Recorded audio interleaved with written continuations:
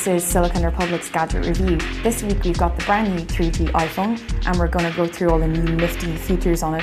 The biggest one being that it's super fast, unlike the Edge network, which, made it really slow to load up pages. But this time we're actually going to get a proper sort of computer desktop web experience on the handset. So the latest incarnation of the iPhone, the 3G one, as the name suggests, is on a super fast network in comparison to the last one, which was Edge. Edge was pretty damn slow. It was like wading through treacle, really, whereas this is like grease lightning.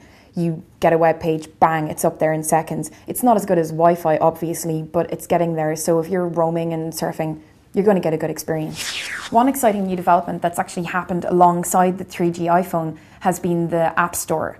And this means that for the first time, third-party applications can actually be put on this legitimately, as in you weren't going to have to go off jailbreak it yourself, which isn't really legal and will break the contract.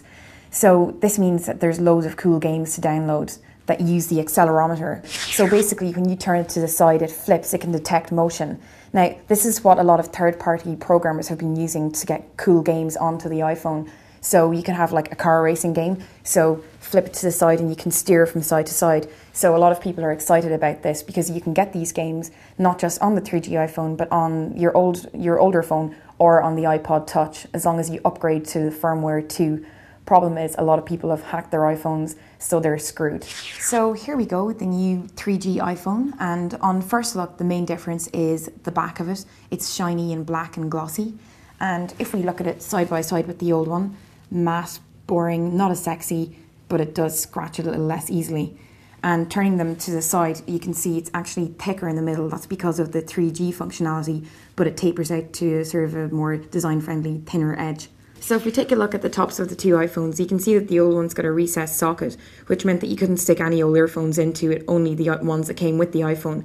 This has been got rid of, so the new iPhone, you can put any earphones you want in. So you're probably wondering how much this sexy handset's going to cost you. Well, I don't really know. Oh, right, okay. Well, O2 are selling it. It's only available from Carphone Warehouse in O2.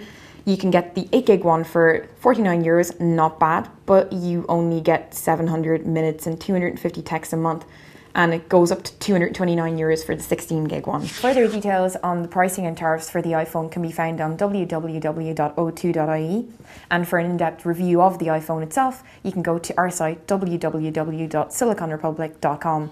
So until next time, goodbye.